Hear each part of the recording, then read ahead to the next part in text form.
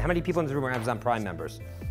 It's 100%, right? 100%, or maybe 90, and the 10% isn't you should do it. But Amazon right now, the average spending they're getting from a Prime member is actually around $1,600, and I think they're gonna be pushing it to $6,000, $7,000 in the next 2 to 3 years, which is why easily they're gonna be a $2 trillion company. And the reason why is they're gonna get into predictive shopping. They're gonna have artificial intelligence that knows that's a mom, she ordered Huggies on the 1st of the month for 2 straight months, we're just gonna send her Huggies, whether she orders it or not. It's actually gonna happen. It's gonna be at your door, and if you don't want it, they'll pick it up for you. They're looking right now into buying a FedEx or UPS competitor, so they can actually build that into their system. They just bought a company called Ring that makes connected doorbells, so they can actually get permission to actually go into people's homes. They're just gonna make your life easier for you. And because of it, they're gonna capture more and more and more of consumer spending.